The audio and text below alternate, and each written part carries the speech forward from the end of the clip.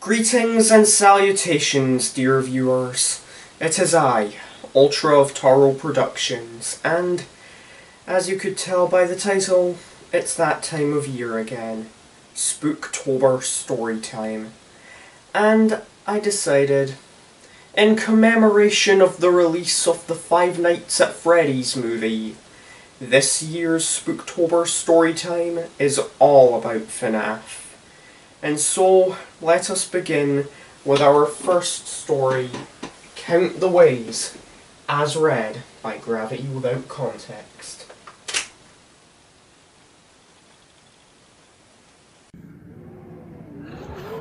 Why, if it isn't Billy Fitzsimmons! A deep booming voice said, in the darkness. It was hard to tell exactly where it was coming from, but it felt like it was all around her.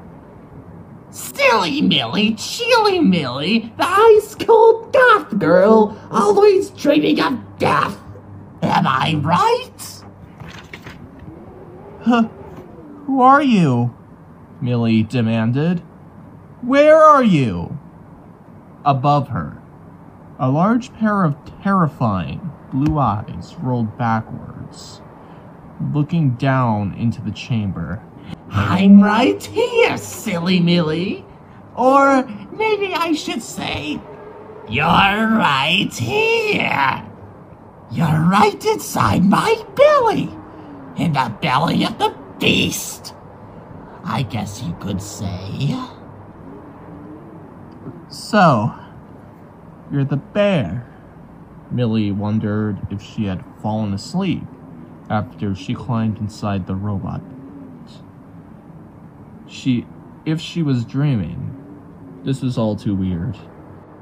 You can just think of me as a friend. Your friend till the end. We just have to decide if the end is going to be slow or quick. I don't understand. The space was starting to feel claustrophobic. She tried the door.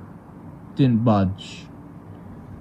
You'll understand very soon, chilly Millie. You goth girls crack me up. All dressed like professional mourners. So serious all the time. Daydreaming about death like he's some lead singer in a boy band. And that when you meet him, it'll be love at first sight. Well, Merry Christmas, Billy. I'm going to make your dreams come true.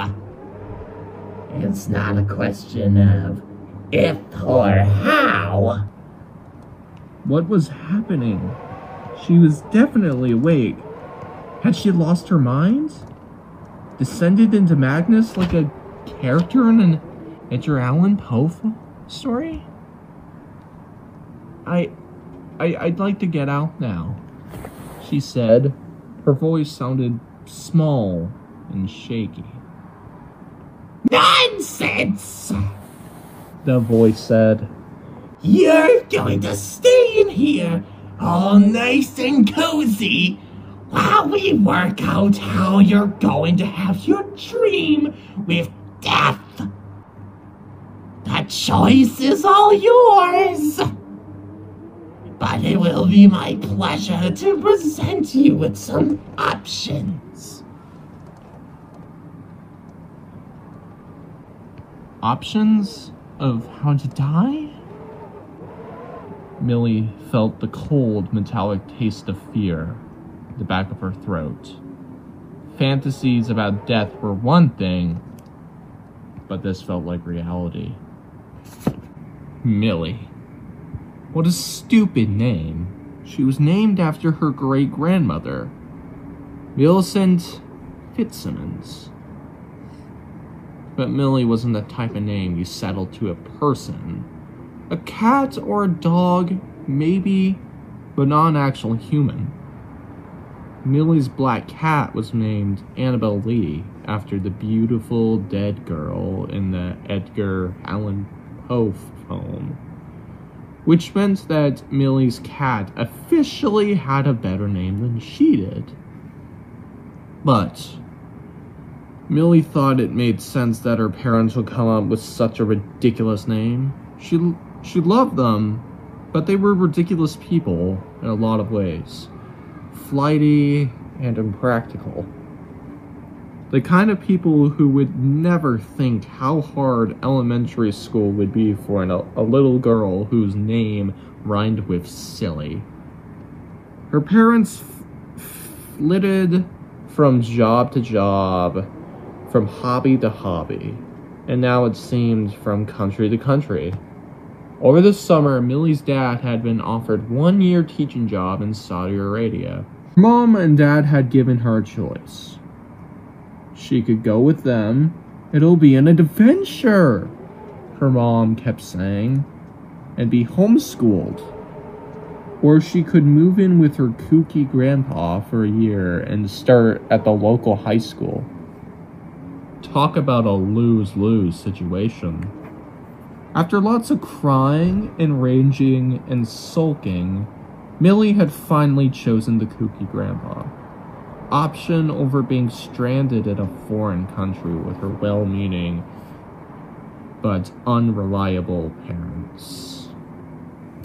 And so now, Millie was here in her strange little room in Grandpa's big, strange Victorian house. She had to admit, the idea of living in an old, sprawling 150-year-old house, where surely someone had to have died at some point, suited her well enough. The only problem was that it was filled to the brim with her grandparents' junk. Millie's grandpa was a collector. Lots of people have collections, of course, comic books, or gaming cards, or action figures. But Grandpa didn't collect a specific type of thing so much as accumulate a lot of different things. He was definitely a collector, but a collector of what? Millie wasn't sure. It all seemed very random. Looking around the living room, she could see old license plates and hubcaps hanging on one wall, old baseball bats and tennis rackets on another. A life-size suit of armor stood guard at one side of the front of the door, and a mangy-looking taxidermy bobcat stood at the other side, its mouth open and fangs bared in a menacing fashion. One glass case in the living room contained nothing but old porcelain baby dolls with tiny teeth and staring glass eyes. They were creepy, and Millie tried to stay away from them, though they still showed up sometimes in her nightmares with those little teeth chomping at her. Her new bedroom had been her grandma's sewing room, and it contained the old sewing machine, even though her grandma had died before Millie was born. Grandpa had moved in a narrow bed and a dresser to accommodate Millie and her belongings. She had tried to make the room her own. She draped beside the bedside lamp with her sheer black lacy scarf, so it gave off a muted glow. She covered the dresser with dripping candles, and she hung posters of Kurt Carrion, her favorite singer, on the walls. In one poster, the cover design for his album, Rigor Mortis, Kurt's lips were peeled back to reveal a set of metal fangs. A perfect red bead of blood glistened on his chin. The trouble was, though, that no matter how much Millie tried to match the room's decor to her personality, it never quite worked. The sewing machine was there, and the wallpaper was cream-colored and decorated with tiny pink rosebuds. Even with Kurt Carrion's fanged face glowering on the wall, there was something about the room that seemed sweet and old lady-ish. "Soup's on!" Grandpa called from the bottom of the stairs. This was how he always announced dinner, and yet he had never once served soup. "I'll be there in a minute," Millie yelled back, not really caring whether she ate dinner or not. She dragged herself off the bed and made her way downstairs, slowly, trying not to bump or trip into any of the clutter that seemed to fill every square inch of space in the house. Millie met Grandpa in the dining room, where the walls were decorated with souvenir plates printed with the names and landmarks of different states he had visited with Grandma when she was alive. The opposite wall displayed replicas of antique swords. Millie wasn't sure what those were about. Grandpa was every bit of as weird as his collections. His wispy gray hair was always messy and wild. And he always wore the same ratty tan cardigan. He looked like he could play a wacky inventor in an old movie. "Dinner is served, madame," Grandpa said, setting a bowl of mashed potatoes on the table. Millie sat at her place at the table and surveyed the visually disgusting meal. Mushy-looking meatloaf, instant mashed potatoes, and creamed spinach that she knew had been packaged and frozen in a solid block until Grandpa zapped it in the microwave. It was a meal you could eat even if you didn't have teeth, which Millie supposed went with the territory of having an old person cook for you. Millie loaded her plate with mashed potatoes since they were the only edible thing at the table. "Now make sure you get some meatloaf and spinach too," Grandpa said, passing her a bowl of greens. "You need iron. You always look so pale." "I like being pale." Millie wore a sheer light powder to make her face look even paler in contrast to the black eyeliner and black clothing she favored. "Well," Grandpa said, helping himself to meatloaf, "I'm glad you don't bake yourself in the sun like your mother did when she was your age. Still, you could use a little color in your cheeks." He held out a platter of meatloaf to her. "You know I don't eat meat, Grandpa. Meat is gross. And also murder." "Eat some spinach, then," Grandpa said, spooning some on her plate. "Plenty of iron in it. You know, back when I learned a little bit of cooking, I can manage. It was about meatloaf, steaks, roast beef, pork chops. But if you'll help me find some vegetarian recipes, I'll sure try to cook them for you." "It would probably be better for my health to eat less meat anyway." Millie sighed and pushed the spinach around on her plate. "Don't bother. It doesn't really matter whether I eat or not." Grandpa set down his fork. "Of course it matters. Everybody's got to eat." He shook his head. "There's no pleasing you, is there, girlie?" "I'm trying to be nice and figure out what you like. I want to make you happy here." Millie pushed her plate away. "It's a waste of energy to try to make me happy. I'm not a happy person. And you know what? I'm glad I'm not happy. Happy people are just lying to themselves."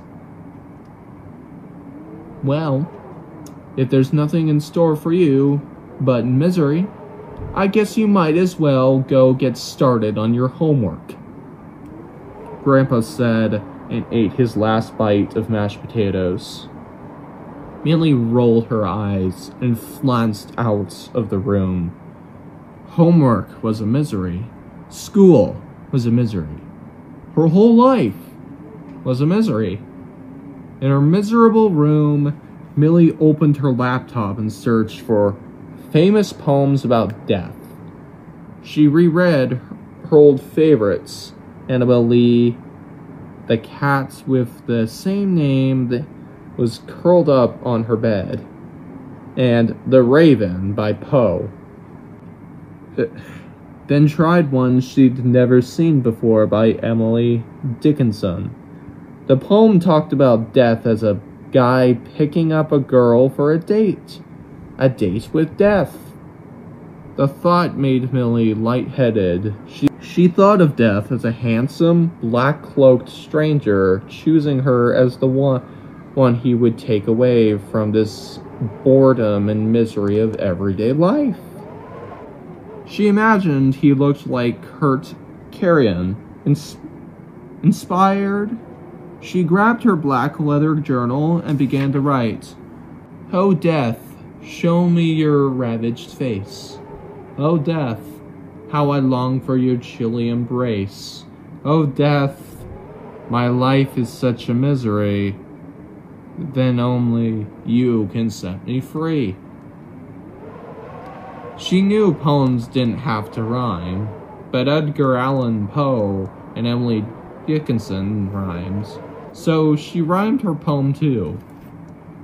Not bad, she decided. Sighing with dread of what lay before her, she closed her journal and took out her homework. Algebra. What use was algebra in the face of human beings? Inevitable mortality? None. Well, none except that if you didn't pass all her classes, her parents would cut off the allowance that her grandpa doled out every week. And she was saving up for more jet morning jewelry. She opened her algebra book and picked up her pencil and began. A few minutes later, there was a knock on the door. "What?" Millie snapped and slammed her book shut, as if she'd been interrupted doing something she actually enjoyed. Grandpa nudged the door open with his foot. He was carrying a glass of milk and a plate of fragrant chocolate chip cookies. "I thought you might need a little study fuel," he said. "I know chocolate always did the trick for me." "Grandpa, I'm not a little kid anymore," Millie said. "You can't buy my happiness with a few cookies." "Okay," Grandpa said, still holding the plate. "Want me to take them away then?" "No," Millie said quickly. "Leave them." Grandpa shook his head, smiled a little, and set the plate and glass on Millie's bedside table.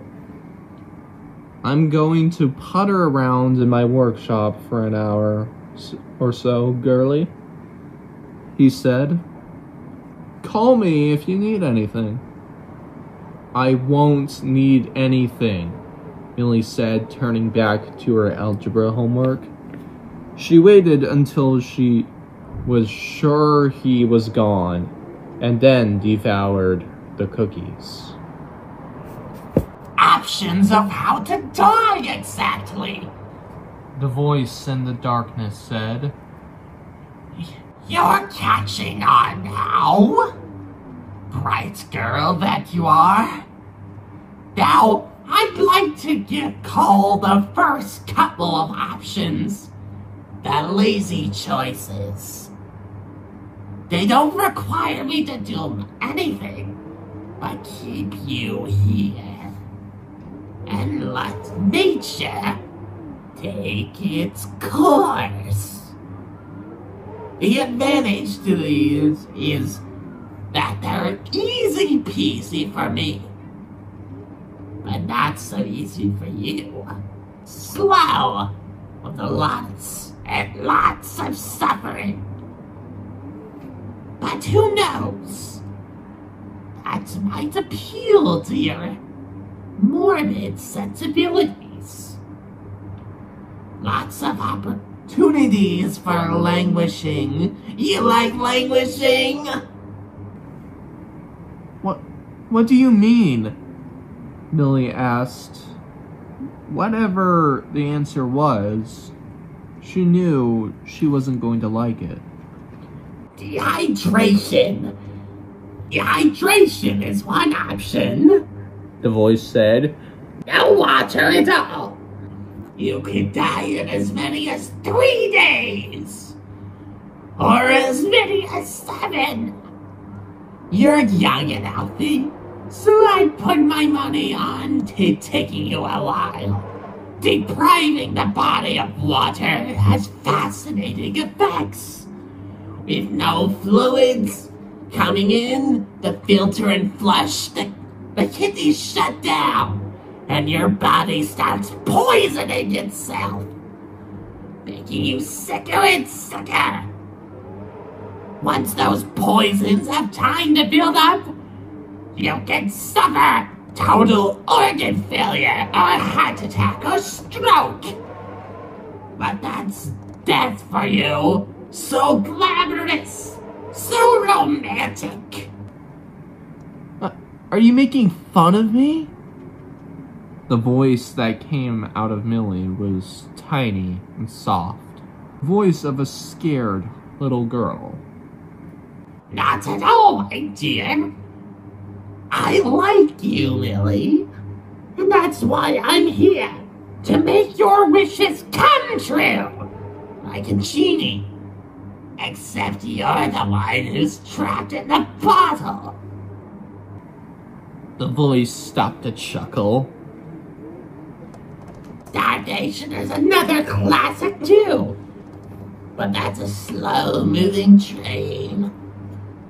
It takes weeks for the body to use up its stores of nutrition and break down all its proteins and turn on itself. It can take weeks. Some people have even lasted months. Millie knew her grandpa would rescue her before she could starve to death. That'll never work. Grandpa comes in here to putter around after dinner every night. He'll find me. How? Voice asked. He'll hear me. I'll scream. Scream all you want, lamb chop. It's soundproof. No one will hear ya. And anyway, after a few days, you'll be too weak to scream. Winter break was just 1 week away, and the whole school was decorated with wreaths, Christmas trees, and the occasional menorah. Millie didn't know why people got so excited over the holidays.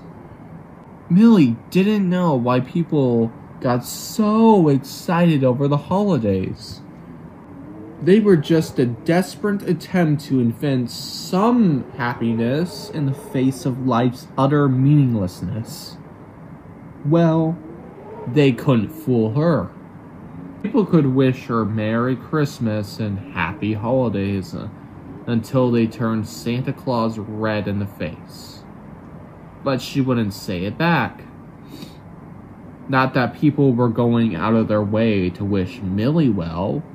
As she walked down the hall to the lunchroom, one blonde cheerleader, Millie didn't even know her name, said, "I'm surprised to see you out in daylight, Dracula's daughter." The cheerleader looked over at her equally blonde friends, whom she'd been talking to more than she'd actually been talking to Millie. And they all laughed. The Dracula's daughter thing had started because she'd been carrying around a paperback copy of Bram Stoker's Dracula and one of the jockey popular guys had said, "Oh, look, how sweet, she's reading about her dad." From then on, she'd been Dracula's daughter. Everybody knew she was really Jeff and Audrey Fitzsimmons' daughter, which made her almost as much of a misfit as she would have been if Dracula really were her dad.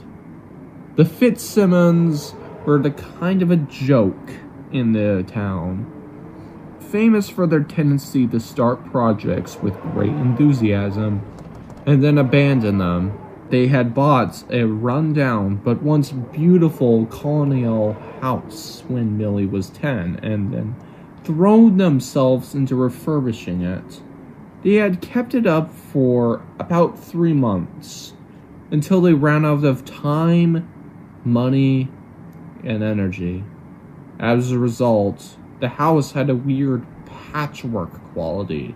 The room and the kitchen were repainted and had new fixtures, but the bedrooms still had old peeling wallpaper, and the floors were still squeaky, and the bathroom pipes screamed when you turned them on.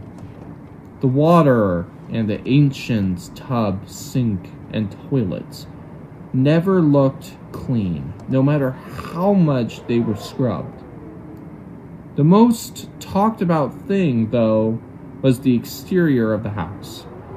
Millie's dad had repainted the front and one side a nice soft blue with green trim, but the paint was expensive, and painting was exhausting, and he really didn't like getting up on ladders. As a result, the front of the house was painted beautifully, but the back and the other side were still covered in old, flaking white paint. Millie's mom said nobody would notice. It was like when people arranged the Christmas tree, so the ugly side faced the wall. People noticed. People also noticed the Fitzsimmons' inability to keep a steady job. Millie's parents were always coming up with some new scheme that finally was going to bring them the success of their dreams. One year, her mom was making candles and selling them at farmers markets, while her dad started a nutritional supplement store that closed its doors after 6 months. After that, her mom and dad started a store that sold yarn and knitting supplies. And they might have made a go of it if either of their parents had known more about yarn and knitting. And then they bought a food truck, even though they were both terrible cooks. Millie couldn't understand how her parents could remain so optimistic with failure after failure. But they did. They attacked each new project with huge enthusiasm, and then after a few months, both the project and the enthusiasm fizzled. They weren't poor exactly. There was always food on the table to eat, even if toward the end of the month it tended to dwindle to pancake mix and boxed macaroni and cheese. But there was always worry about the bills and how they were going to get paid. Millie knew that her grandpa helped them out some months.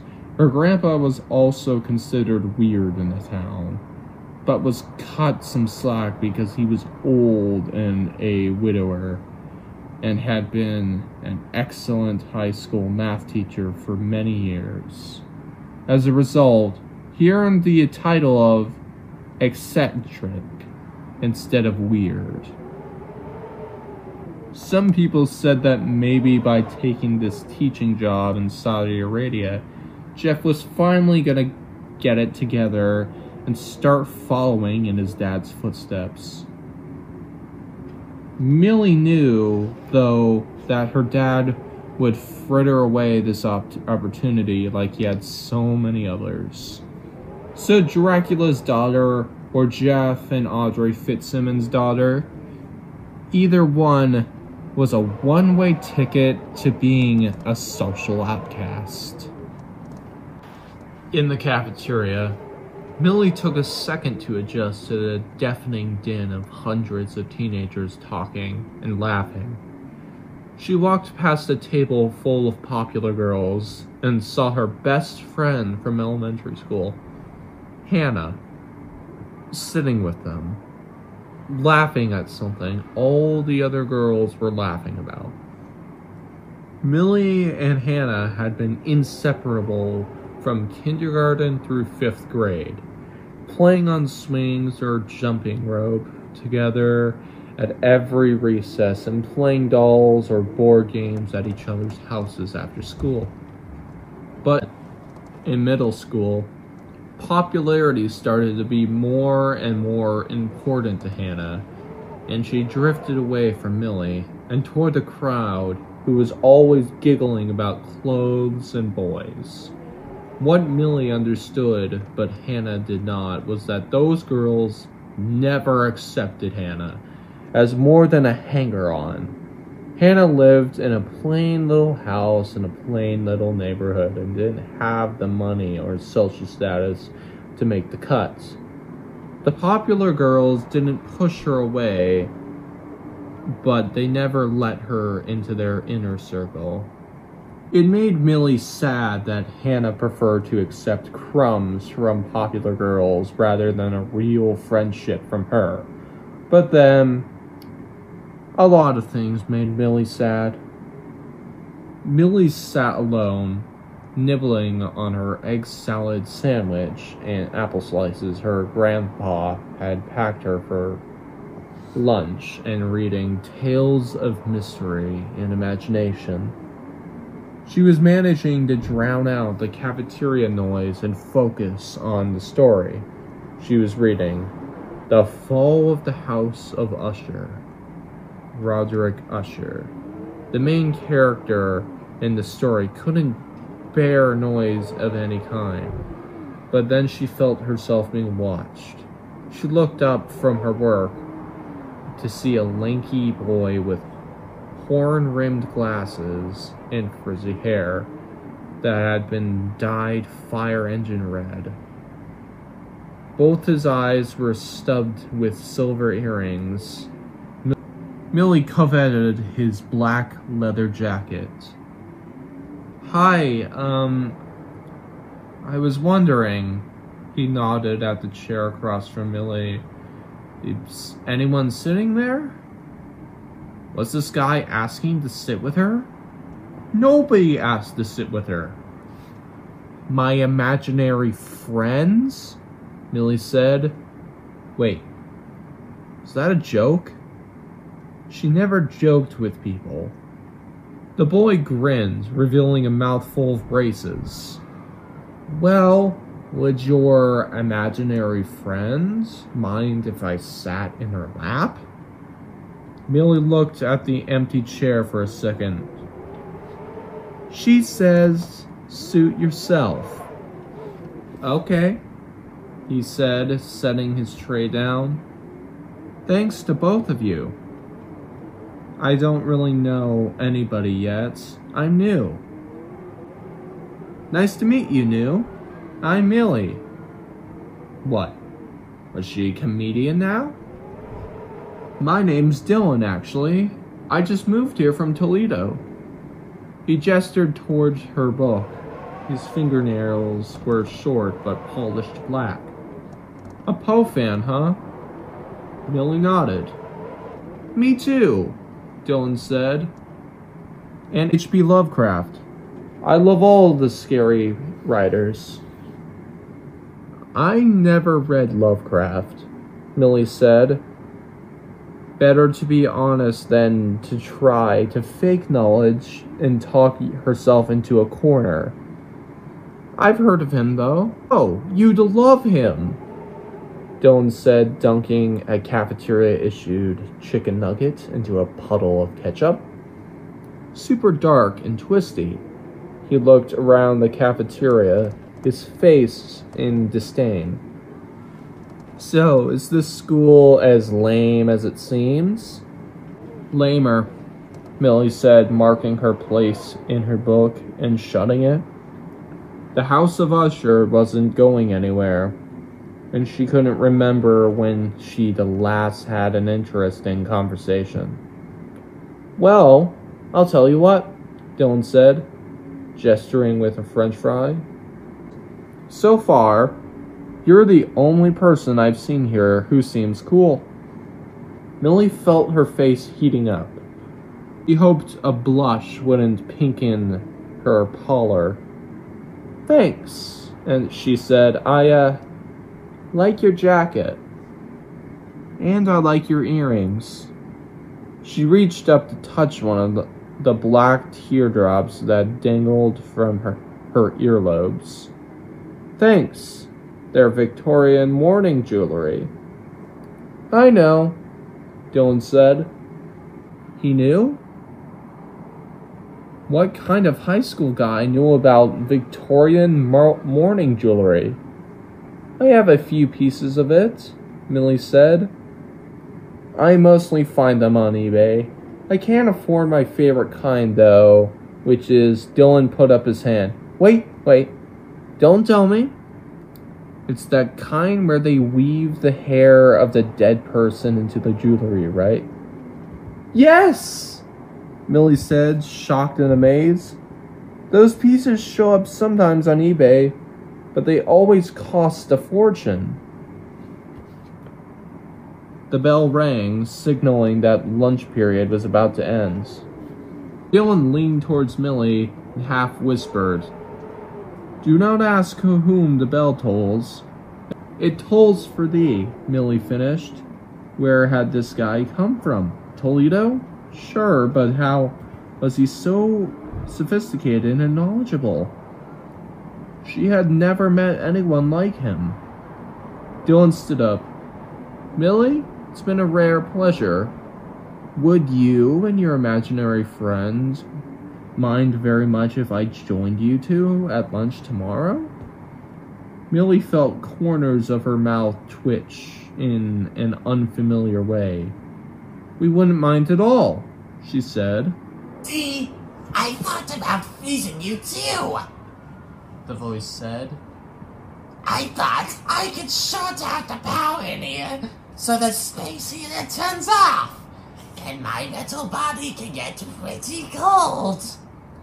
But I figured your grandpa would come in and notice the power was out in his precious workshop and would fix it right away. So freezing to death is a no-go. Sorry if you had your heart set on that one, sweet pea. Millie was shivering, not from the cold, but from fear. I don't understand. Why do you want to kill me? Interesting you should ask.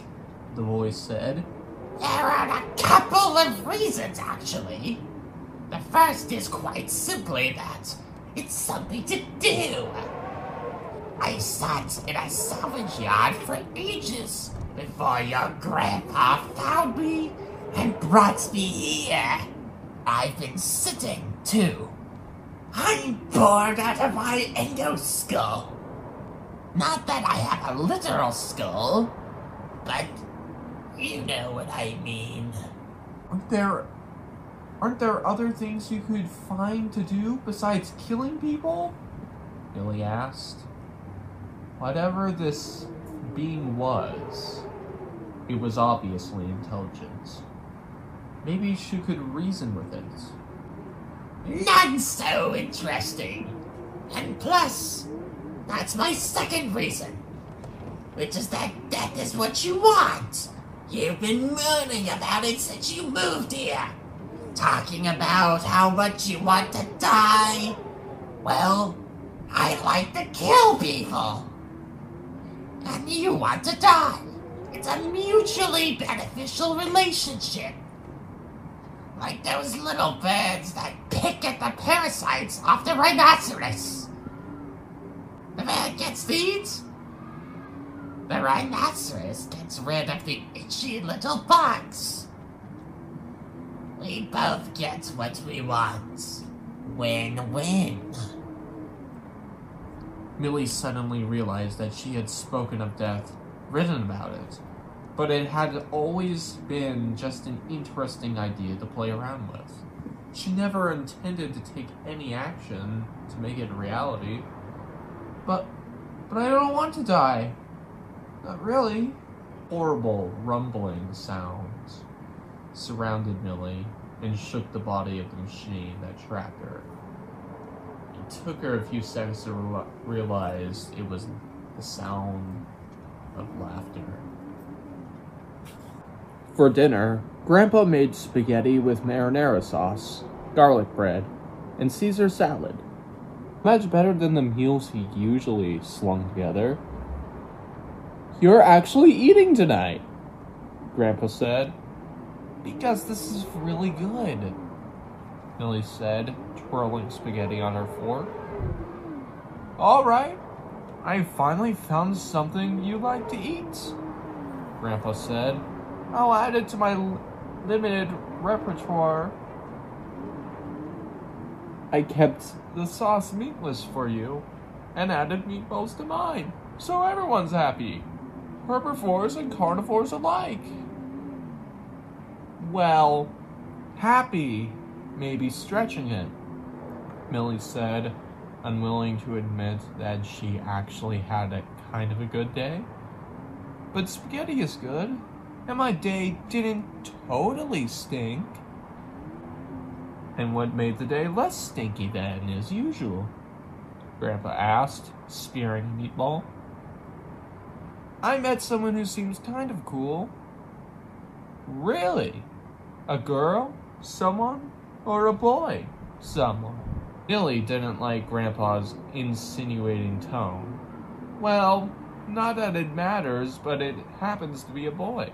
"Don't try to turn it into one of those kind of love stories, though. We just had a decent conversation, is all."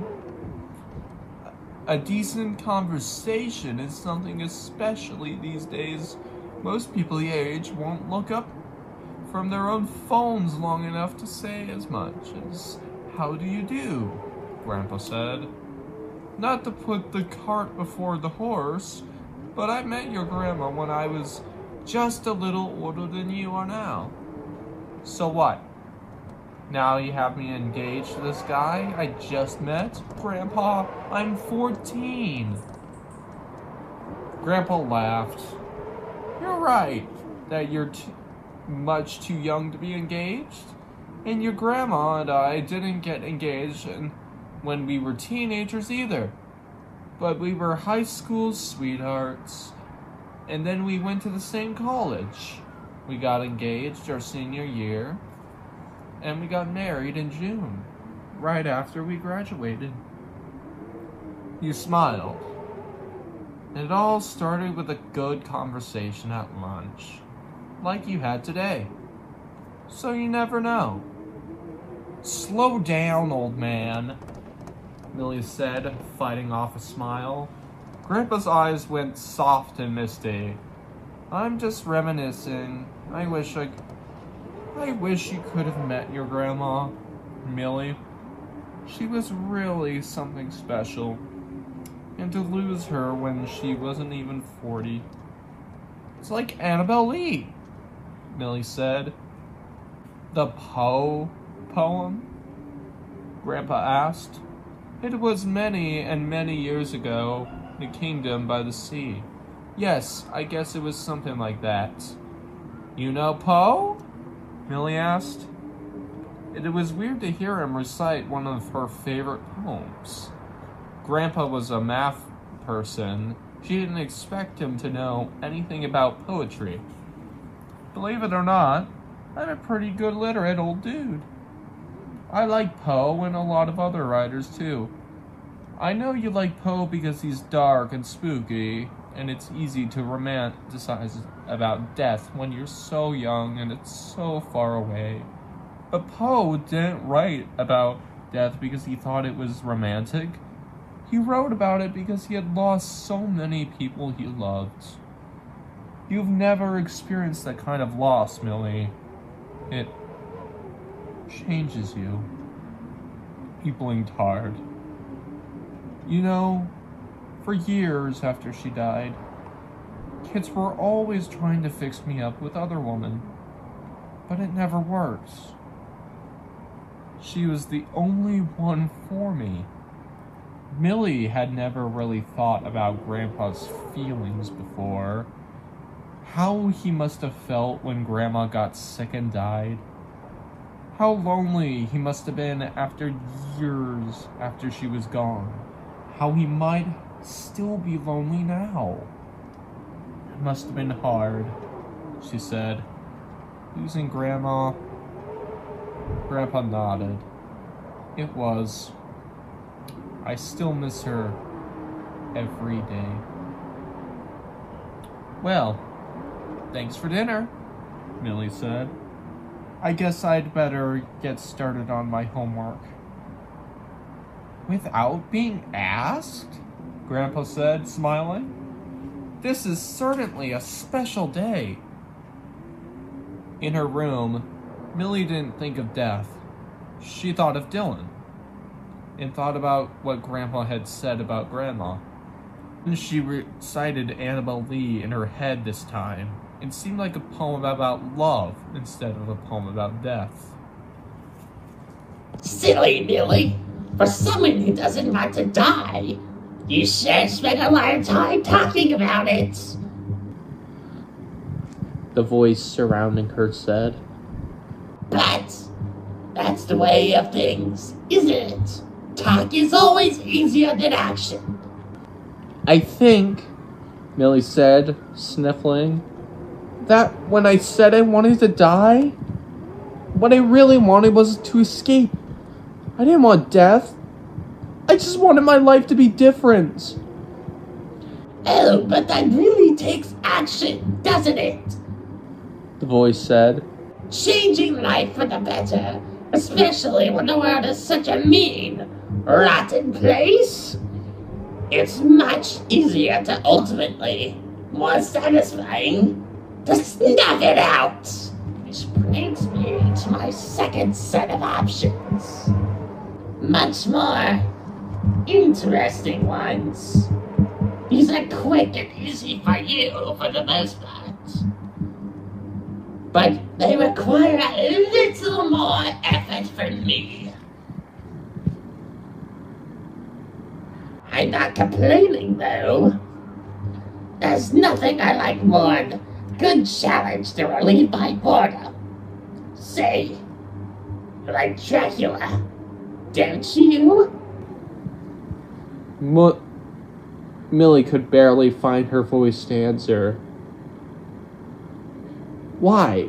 Are you gonna bite me on the neck? Now, how would I do that with you inside my belly, silly girl?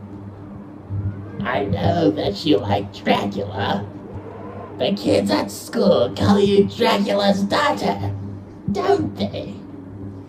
Well, what you might not know is that the character of Dracula was inspired by a real person. A prince named Vlad Dracula. But he's better known for his nice nickname, Vlad the Impaler.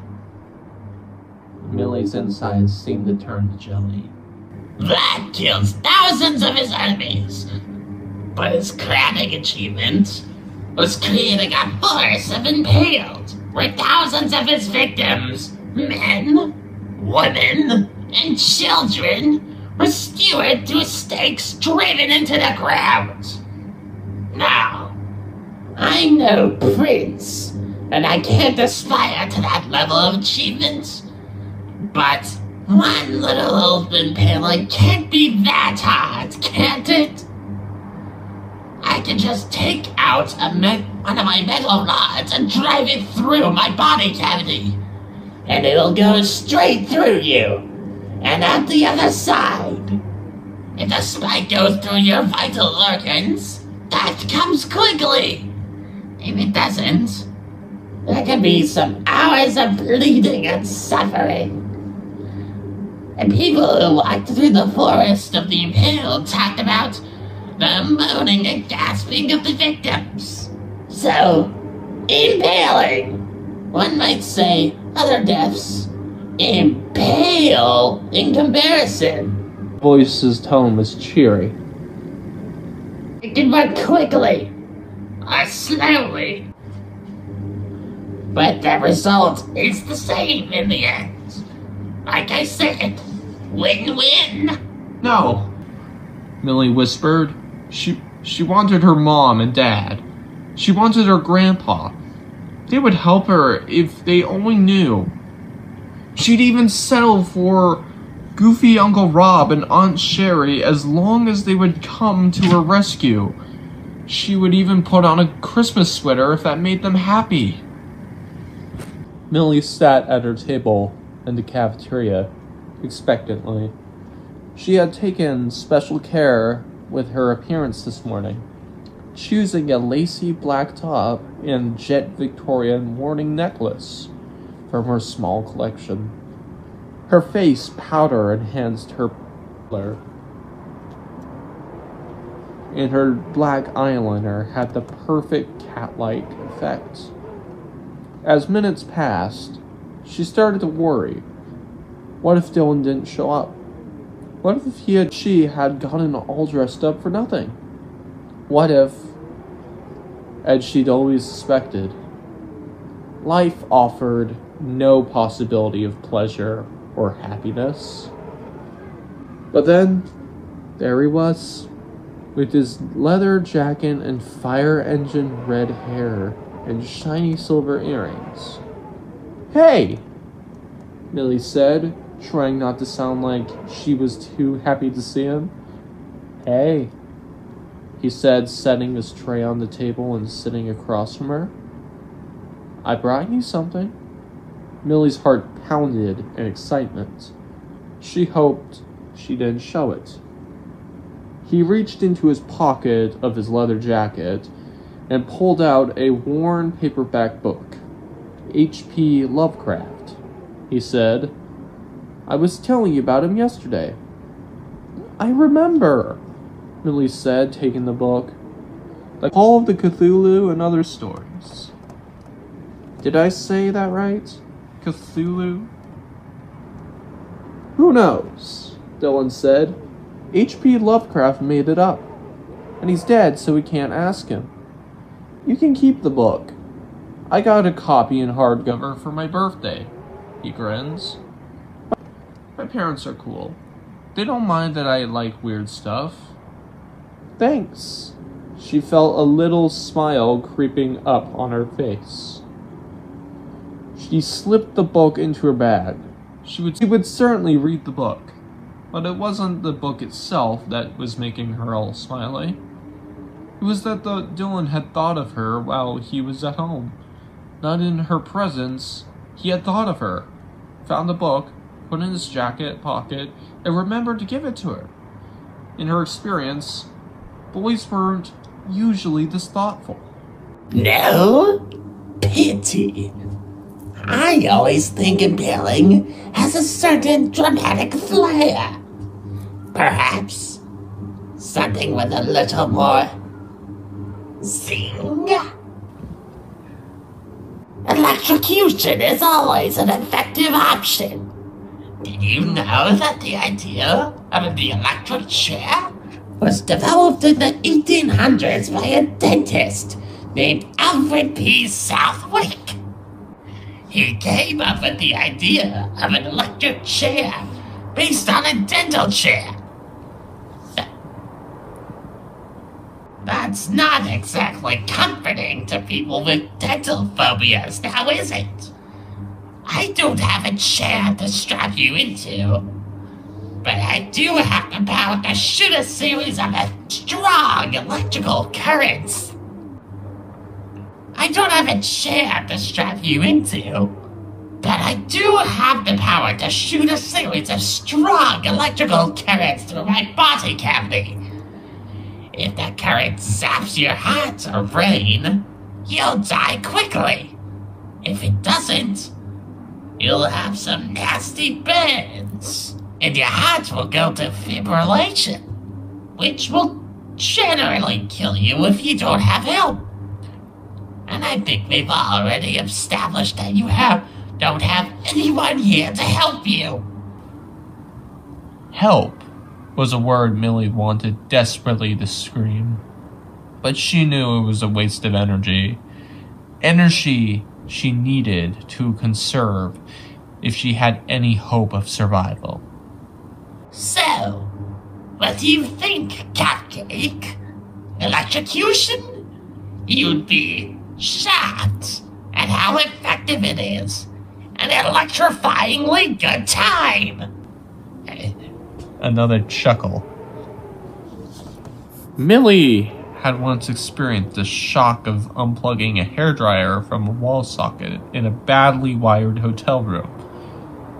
She had felt the electricity tear painfully up her arm, and for a few moments was out of breath as if someone punched her in the stomach. She didn't want to think about how an electric current strong enough to kill her would feel. A good time for you, but not one for me, she said. On Saturday afternoon, when most other kids were at the mall or the movies or hanging out at one another's houses, Millie walked downtown to the public library. It was about a 20-minute walk, so the walk there and back with an hour or two of browsing and reading sandwiched in between was a pleasant way to spend a Saturday afternoon in solitude. Today she roamed the libraries, stacks looking for suitably dark reading material. She had finished The Call of Cthulhu and was disappointed that there wasn't any more books by Lovecraft on the shelves. "Hey!" Voice called behind her. She gasped and jumped, but then she saw it was Dylan. I didn't mean to startle you," he said. "Hey, did you read the Lovecraft book?" Millie couldn't believe that the stars had aligned such she had to run into Dylan outside of the school. "Yes, I loved it. I was kind of hoping they'd have more stuff by him here." Dylan said. "I bet I can pick something else you'd like. Give me a sec." With a thoughtful expression, he scanned the shelves, and then pulled out a thin book with a black cover and handed it to her. "The Lottery and Other Stories" by Shirley Jackson, she read. "Yep, you'll love her. It's the perfect book to continue your classic horror pursuits." "Hey," he said. "I was reading at the other table over there until I saw you. If you want to sit there and read, too, you can." "Okay."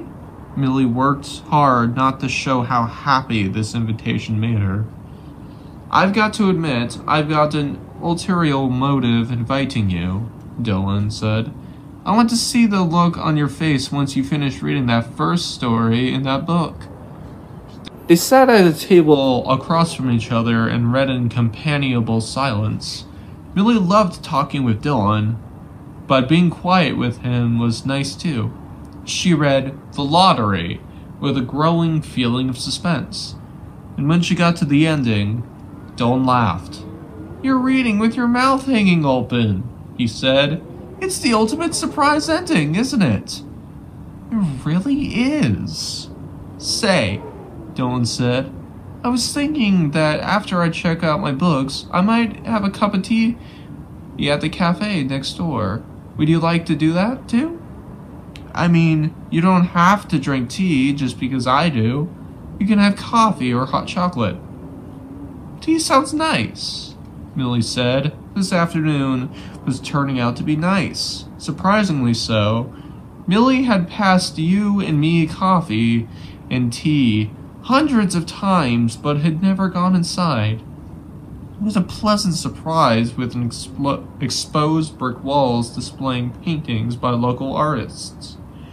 Sitting with Dylan over their steaming cups, Millie said, "I think I might have to be..." Millie said, "I think I might like to be a librarian someday." She had never told anyone this before. She'd always been afraid of getting laughed at. "That'd be cool," Dylan said. "You love books." "I love books. I love being quiet," Millie said, sipping her Earl Grey tea. "You should totally dress in a goth librarian style too," Dylan said.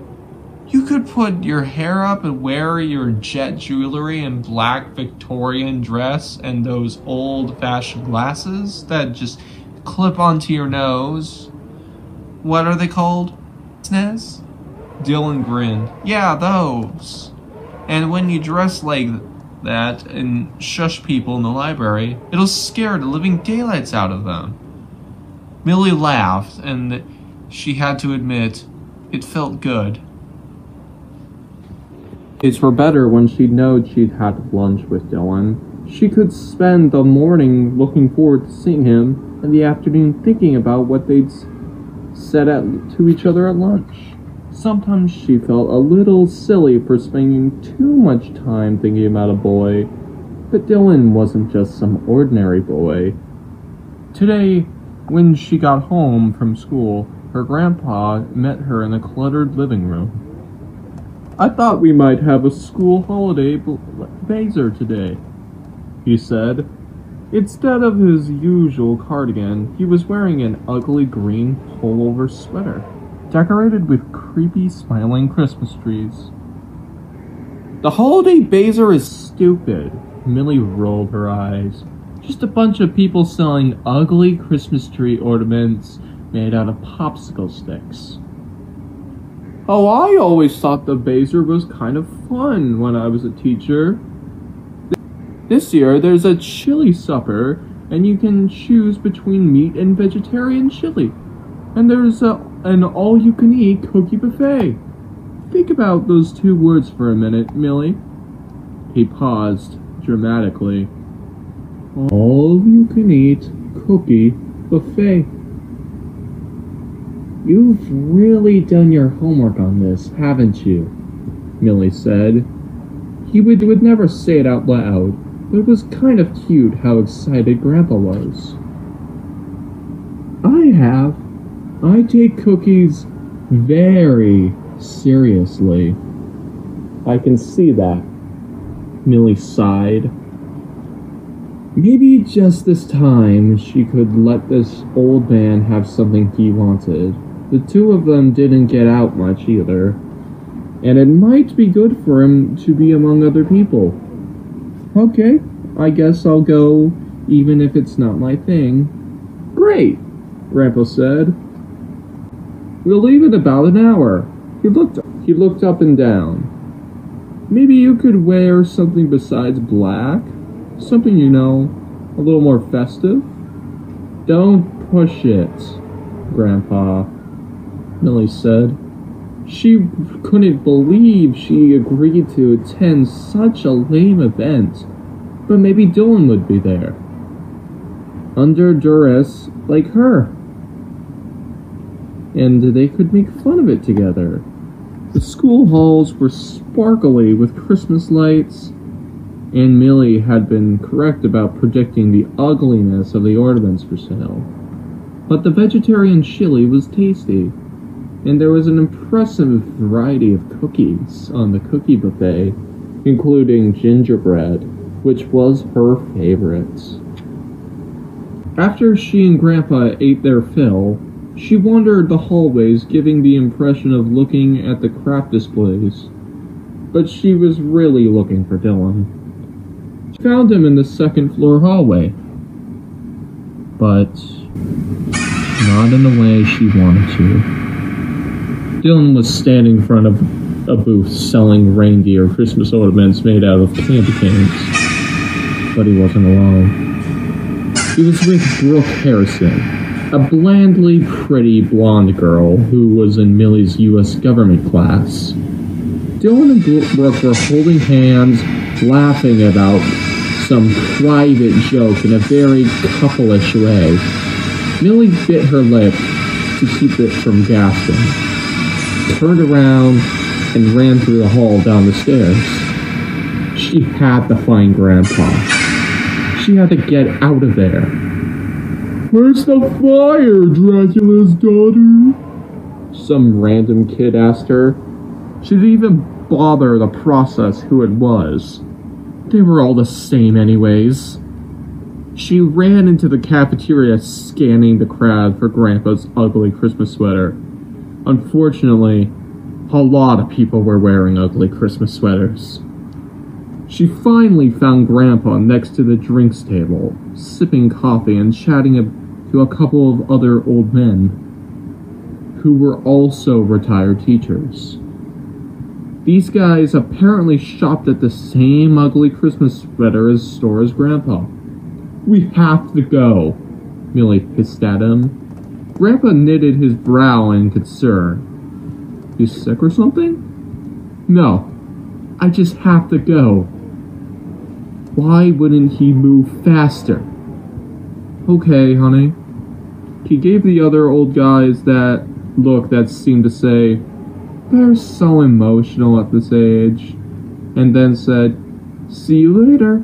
Merry Christmas." In the car, Grandpa said, "What's the matter, honey? Did somebody at school say something that hurt your feelings?" Millie couldn't believe her grandpa could be so stupid. "Nobody at school said anything to me because nobody at school ever says anything to me. Nobody at the school cares if I live or die." She stifled a sob and wiped under her eyes to try to stop the flow of tears. "I remember that feeling that way when I was your age.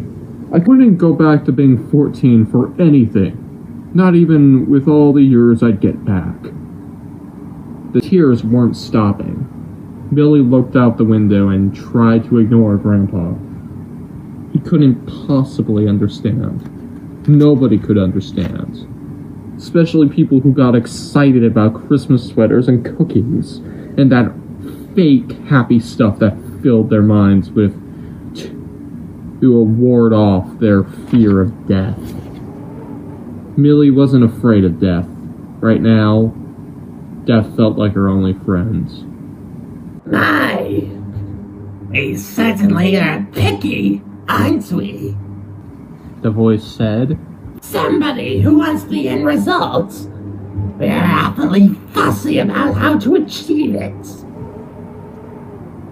But there are lots of more options. I feel like a waiter, talking my way through the menu at a fancy restaurant. The difference, of course, is that one menu gets you fed, the other gets you dead. Low rumbling laughter. Oh, I crack myself up.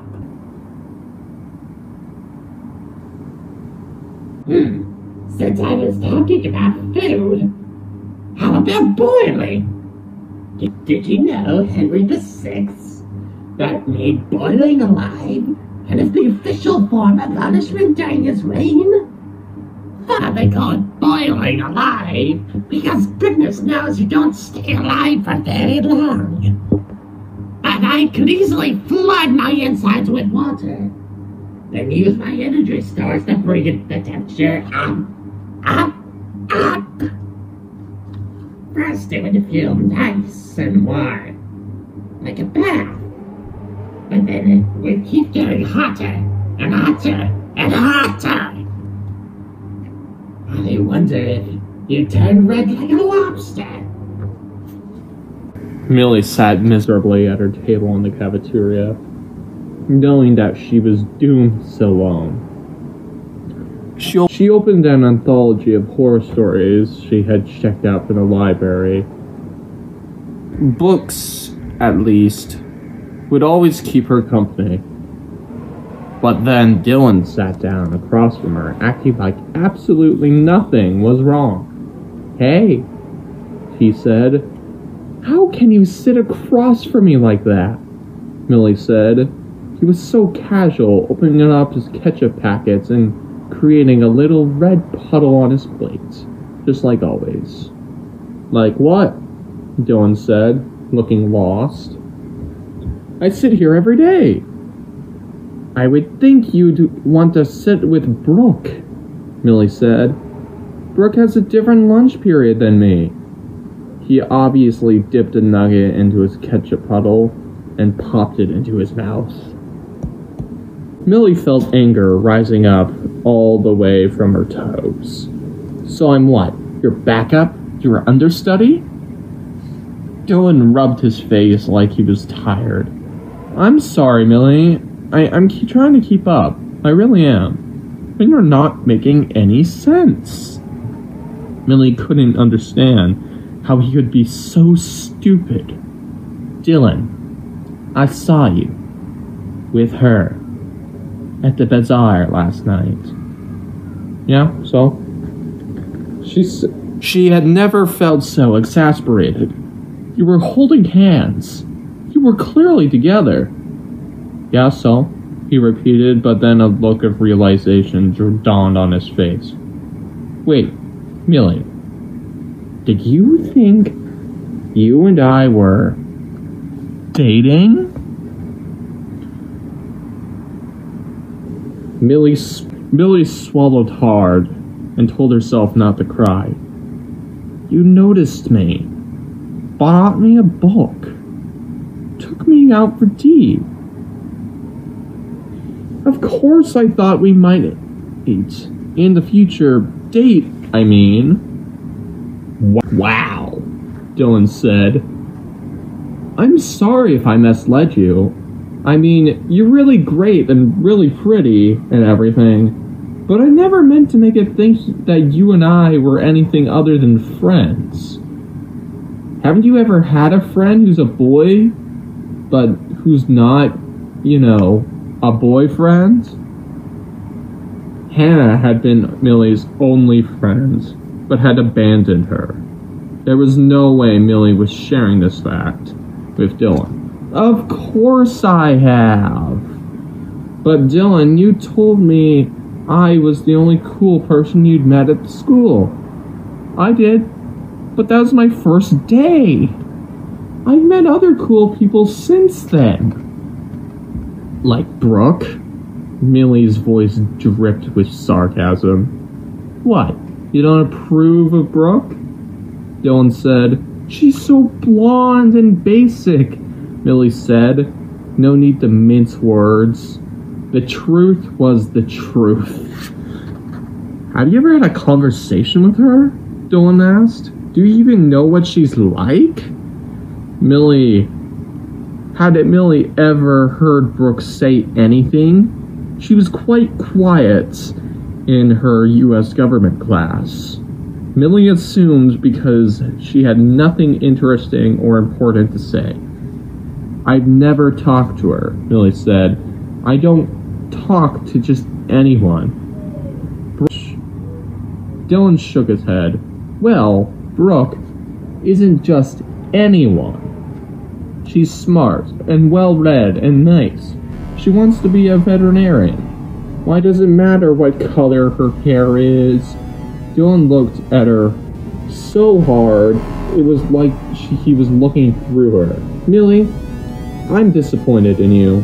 You, of all people, with your black wardrobe and black eyeliner and black nail polish. It seems like you know better than to judge a person based on her appearance. You don't like it when people do it to you, and you're guilty at the very same time. I'm pretty sure that's called hypocrisy." He stood up. "This conversation is over." As the winter holidays approached, Millie's mood became grimmer and grimmer. The cold temperatures and the gray skies and the stripped bare trees all matched her emotional state perfectly. Cheerful holiday lights and plastic Santas on people's houses filled her with anger. And the sound of Christmas carols in stores and other public places enraged her. She felt that she couldn't be held responsible for her actions if she had to hear Winter Wonderland one more time. Holiday cheer, peace on earth, and goodwill were just lies people told themselves. Winter was the season of death. At dinner, vegetable stir-fry for Millie, chicken vegetable stir-fry from Grandpa.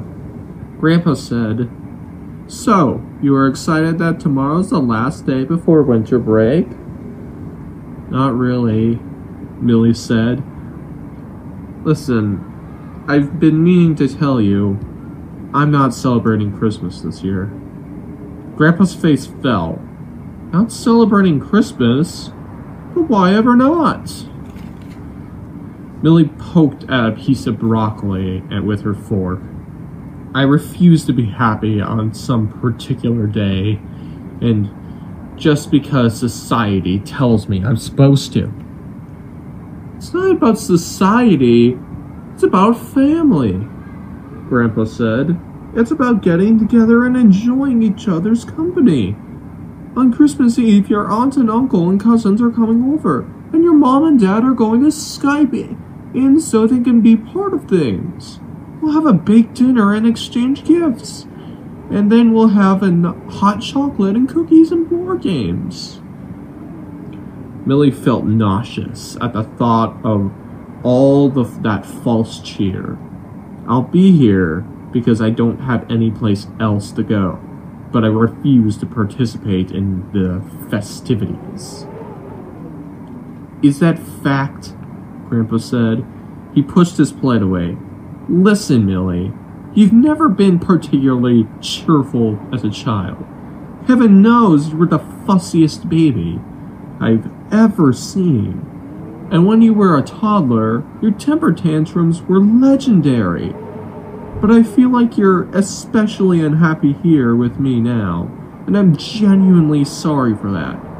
I'm an old man, and I'm no expert in what young girls are like, but I've tried to make things as nice for you as I can. Maybe it would have been better if you'd chosen to move abroad with your mom and dad. I know it might be hard to be so far away from them."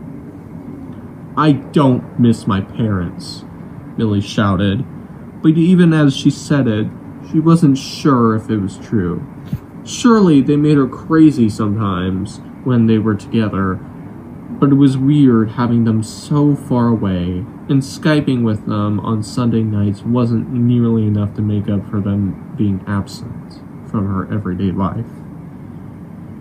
It didn't help that she tended to be in a bad mood during their Skype sessions, mad at them for being gone, and so conversations weren't always pleasant. "Okay, maybe you don't," Grandpa said, "but something's been eating you lately. Maybe a problem at school, or a falling out with a friend. I'm not saying I could help, but sometimes it helps to have someone to listen." Against her will, a picture of Dylan popped up in her head. Dylan the first day she met him, when she couldn't believe this cool new guy, who could have sat anywhere he wanted to in the cafeteria, chose to sit right across from her. Well, that never happened anymore. Now he sat at the table with those guys who never talked about anything but fantasy role-playing games. And Millie sat alone with a book for company. "I told you, I don't have any friends," Millie said. "Oh, maybe you should try to make one," Grandpa said.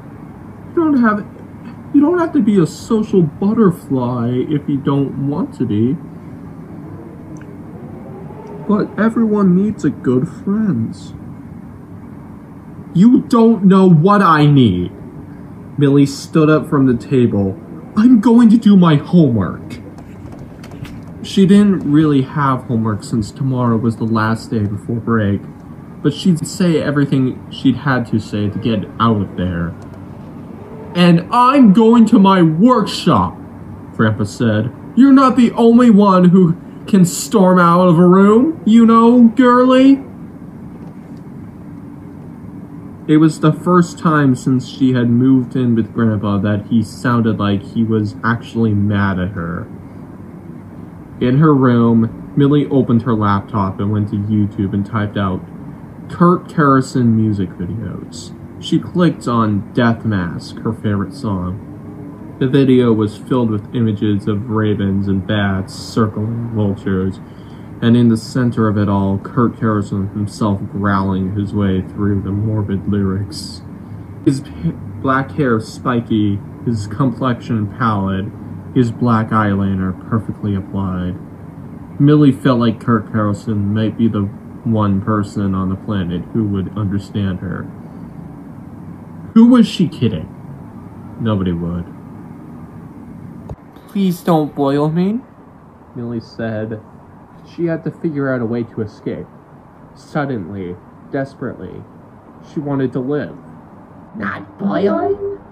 Well, understandable. By all accounts, it was a very nasty way to go. People who observed boilings during Henry VI's time said it was so sickening. They would have rather have seen a beheading. Oh! There's a good one! We haven't talked about it yet. Decapitation! He said it as it was such a happy word. There are many ways to chop off a head. Of course, if the blade is sharp enough, it's fairly quick and painless. That being said, if the blade isn't sharp enough, well, poor Mary Queen of Scots had to get 3 hacks for the hacksman's dull old axe before her noggin was liberated from her body. The guillotine was quick and clean, though didn't require any particular skill on the part of the executioner, which made it very easy to get rid of all those rich snots during the French Revolution. They just lined them up and ran them through the guillotine like an assembly line, or rather, a disassembly line. The voice paused again to chuckle. Whatever it was, it seemed to be having a very good time at Millie's expense. Saudi Arabia, where your parents are, am I right? Still uses beheadings as their preferred form of capital punishment. They use a sword, which I find rather stylish and dramatic. Saudi Arabia? Millie thought. Her parents were so far away, so unable to help her, and now she was facing down death. She strangely felt more love for them than she ever had. Sure, they were weird and they made strange decisions and stupid mistakes, but she knew them and she knew she loved them. She thought of her dad's awful jokes and of her mom reading her story after story at bedtime when she was little. Maybe her parents were different from other kids' parents, but they had always taken care of her basic needs, and they had always made her feel loved and safe. Millie wanted to be safe. Millie! At least come downstairs and say hello! Grandpa called up the stairs.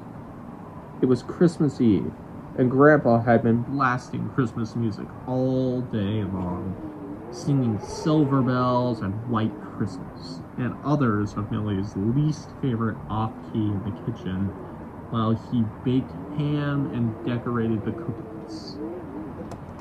From the level of noise downstairs, Millie assumed that her aunt and uncle and cousins had arrived. This fact did not fill her with joy. Nothing did. Millie reluctantly dragged herself downstairs. They were gathered around an antique glass punch bowl that Grandpa had dug out from who knows where in this house, full of stuff. They were wearing Christmas sweaters, all of them, even her annoying little cousins. Aunt Sherry had one of those wearable abominations with a reindeer that had light-up nose. Uncle Rob, Her dad's goofy brother wore a red sweater with candy canes on it, and Cameron and Hayden wore matching elf sweaters. It was all so hideous that Millie feared her eyes would bleed. "Merry Christmas!" Aunt Sherry greeted her, opening her arms for a hug. Millie did not move toward her. "Hello," she said, her voice dripping icicles. "Off to the funeral, Millie?" Uncle Rob said, nodding toward her head-to-toe black and purple clothing. He always said this to her and apparently never stopped finding it hilarious. "I wish," Millie said. "Better to be in an honest and sad environment than make a fake happy one. And she would certainly prefer funeral organ music to being forced to listen to Winter Wonderland again." "Millie isn't celebrating Christmas this year," Grandpa said, "but at least she agreed to grace us with her presence." "How can you not celebrate Christmas?" Hayden said, looking at Millie with big, innocent blue eyes. "Christmas is awesome!" He had a little lisp that came out when he said Christmas and awesome. Millie supposed some people would find cute. "And presents are awesome!" Cameron said, pumping his fist in excitement. Both kids were so hyper. It was like their parents had poured them full of black coffee. Millie really wondered if there had been a time when they got this excited over a holiday, or whether she was always known better. "Our culture is already too materialistic," Millie said. "Why do you want more stuff?" Her aunt and uncle and cousins looked at her uncomfortably. "Good. Somebody in this family needed to tell the truth." Sherry plastered a smile on her face. "Millie, won't you at least have a cup of eggnog?" "Drinking eggnog is like drinking Felgen," Millie said. Really, how had such a disgusting beverage become a part of any traditional celebration? Eggnog and fruitcake both seemed more like they would be a part of a punishment rather than a celebration. "What's Felgen?" Hayden asked. "It's that gross, slimy stuff in your throat and nose when you have a cold," Aunt Sherry said. Cameron raised his cup. "Young! Egg snot!" he then said, and took a big, showy drink that left an eggy mustache on his upper lip. Millie couldn't take it. She had to get out of there. "I'm going for a walk," she said. "Can we come too?" Hayden asked. "No," Millie said. "I need to be alone." "Well, don't go stray too far," Grandpa said. "We're eating dinner in an hour." As Millie headed out the door, Grandpa called for her to remember her coat, but she ignored him. All the houses in the neighborhood had extra cars in their driveways, no doubt because of visiting family members celebrating the holiday. All these people acting the same, doing the same thing, presents and eggnog and hypocrisy. Well, Millie was different, and she wasn't going to participate. Hypocrisy. She thought again, and this time the words stung her. Dylan had said that she was a hypocrite because she judged Brooke by her appearance. But boys, even boys who seemed cool like Dylan, were fooled by appearances. If a conventionally pretty blonde girl paid any attention to them, they'd think she was a saint and a genius rolled into one. No way was Millie a hypocrite. She was a truth teller, and if people couldn't handle the truth, that was their problem. After one lap around the block, she was feeling pretty cold, but there was no way she was going back in the house yet. An idea popped into her head. Grandpa's workshop had a little space heater he always kept running. It could keep her toasty and warm for a while. She waited. It could keep her toasty warm while she waited out the party. He was too busy hosting his lame little holiday gathering to go to his workshop. He was too busy hosting his lame little holiday gathering to go into his workshop. It was a perfect place to hide. Grandpa kept a key under the flower pot beside the workshop door. Millie found it, opened the door, and pulled the chain on the bare light bulb that lit the small windowless space. She closed the door behind her and looked around. The place was even more crammed with stuff than it had been since last time she was here. Grandpa really must have been hitting the yard sales, flea markets, and salvage yards. Near the workbench was a rusty antique bicycle, the kind with a giant front wheel and a tiny back one. There were lots of old mechanical toys too. A metal bank with a crown that flipped coins into its mouth. A jack-in-the-box that startled her when the jester doll inside jumped out, even though she'd known what would happen once she started turning the crank. There was even one of those horrible grinning monkey dolls that clanged cymbals together. Why did Grandpa want all this stuff? And what did he plan to do with it? Repair it and then use it to clutter his house some more, she guessed.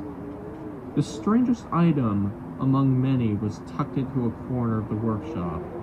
It was some kind of mechanical bear with a bow tie, top hat, and a creepy black grin. It looks like it had once been white and pink, but years of neglect had left it dingy gray. It was big enough for a person to climb inside his body cavity. Like in those science fiction movies, people drove giant robots. The hinges on its limbs made it look as if the parts had once moved. It must have been a figure from one of those old kids' attractions that featured creepy-looking animatronics. Why had little kids ever liked things that were so nightmare-inducing? From outside the workshop, Millie heard laughter and yelling. Hayden and Cameron playing in the backyard. She hadn't thought to lock up the workshop door from the inside. What if they tried to come in? She couldn't let them find her. They'd go tell the adults and then she'd be dragged back into the party and sentenced to this mandatory celebration. Millie found herself staring at the old animatronic bear. Not just a curiosity now, but a potential solution to her problem. She opened the door to the mechanical bear's body cavity, crawled inside, and shut the door. Darkness enveloped around her. It was so much better than those annoyingly twinkly lights and garish bright Christmas sweaters. This was perfect. No one would find her here. She could go back to the house after she heard Uncle Rob and Aunt Sherry's cars pulling out of the driveway. So what if she missed Skypaying with her parents? It served them right for being so far away from her on Christmas. Kids, time for Christmas dinner, Grandpa called out the back door. Millie, you come in too, if you can hear me. Cameron and Hayden came in running, her cheeks pink from the chilly air. It smells great in there, Cameron said. Well, that's because I cooked you a feast, Grandpa said. Ham and sweet potatoes and rolls and your mom's green bean casserole. You boys didn't happen to see Millie while you were out there, did you? Nope, didn't see her, Aiden said. Grandpa, why is she so weird? Grandpa chuckled. She's 14. You'll be weird when you're 14 too. Now go wash your hands before you sit down and eat. At the table, Grandpa carved a big, sticky, and beautiful ham. I glazed this thing with Coca-Cola, he said. Found the recipe on the internet. I've been looking up a lot of recipes since Millie moved in.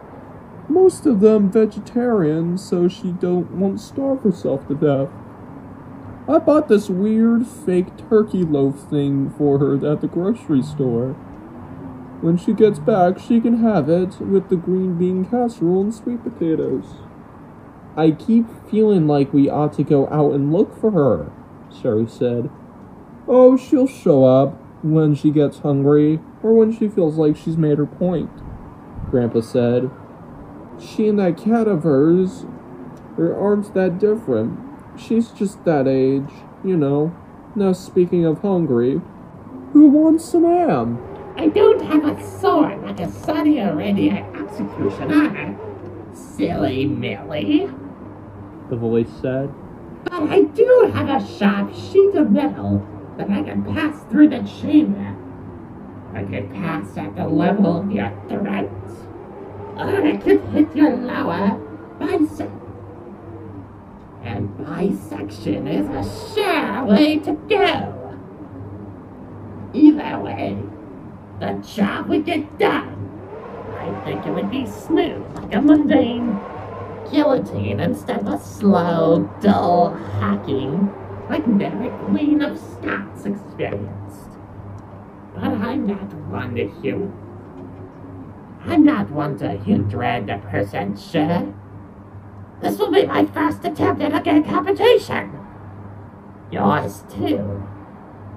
But it will also be your last. As the voice laughed at its latest witticism, Millie pushed on the walls of the chamber that trapped her. They didn't budge. But then she saw a tiny crack of light shining through the side of the door.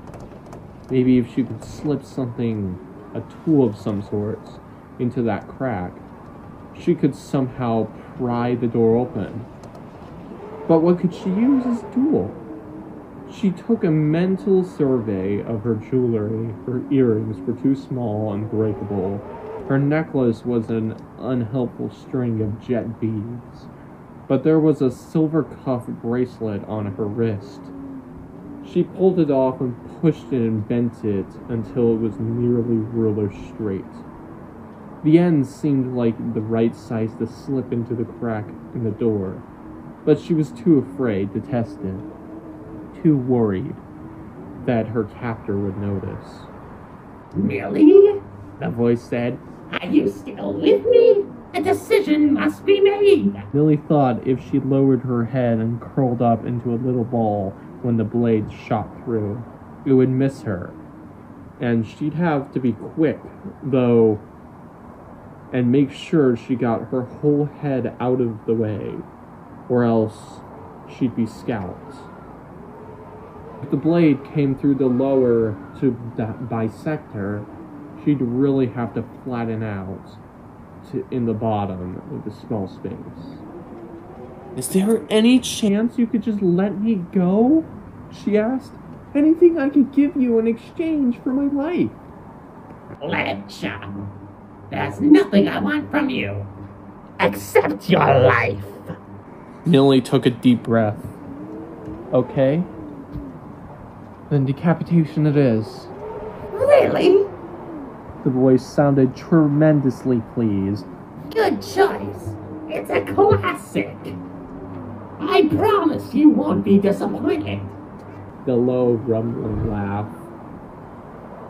You won't be disappointed, because you'll be dead. Millie felt more tears spring into her eyes. She had to be strong, but you could still cry and be strong at the same time. Tell me when you're about to do it, okay? Don't just spring it on me. Fair enough. I suppose it's not like you're going anywhere. Give me a few minutes to get ready. You know what they say, Prior preparation prevents a poor performance. The chamber shook and rattled. The animatronic's eyes rolled back outward, away from the chamber. Millie waited, her heart pounding. Why had she ever wished for death? No matter how hard life could be, how depressing or disappointing, she wanted to live. If nothing else, she wanted a chance to apologize to Dylan for what she'd said about Brooke, and ask if they could be friends again. She curled into a tiny ball, as she could, tucking her head under her arms. She hoped harder that she could. She curled into as tiny as a ball as she could, tucking her head under her arms. She hoped harder than she'd ever hoped for anything. She was low enough to miss the blade. Millicent Fitzsimmons, you are hereby sentenced to death for crimes of humanity. Wait, Millie said. What does that mean? Crimes of humanity?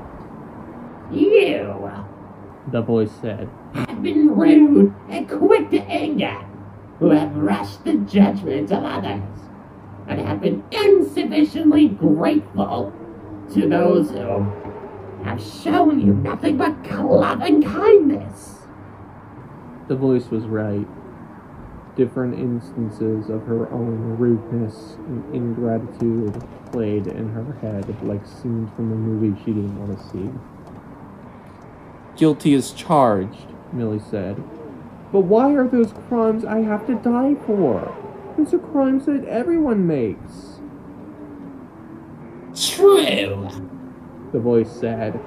That's why they're crimes of humanity.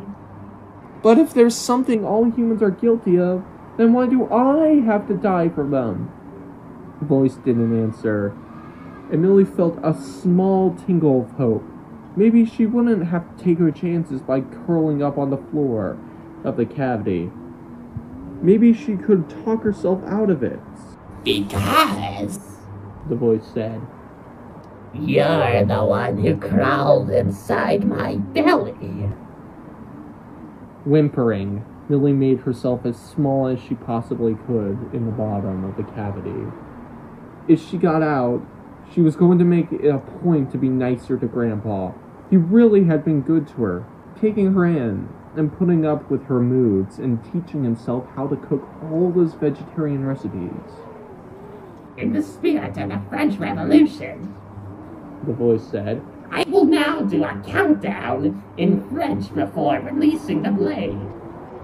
Un, deux, tres!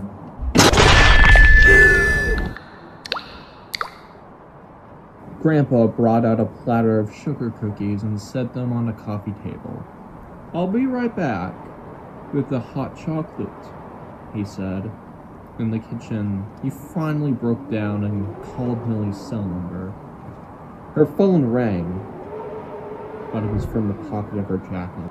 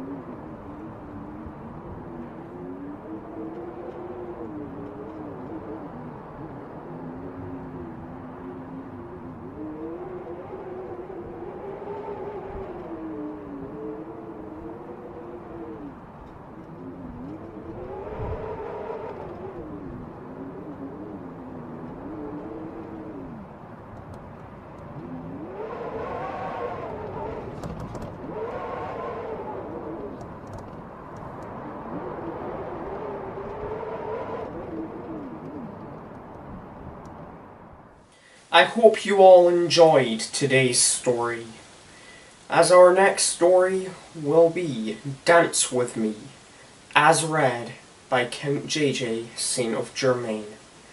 This has been Ultra of Taro Productions, and it is now 4 days until the party. Farewell, my friends.